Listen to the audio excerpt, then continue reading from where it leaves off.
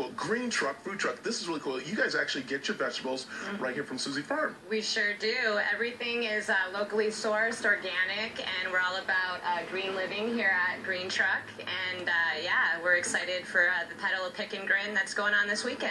And they're available for great events and stuff too. And it's all healthy, and that's the thing about it. And as we look up here, I know he's up in there. He's making some stuff. He's going to show us one of the platters he's doing there. And he's going to. Can you make this up and bring it down for us in a little bit?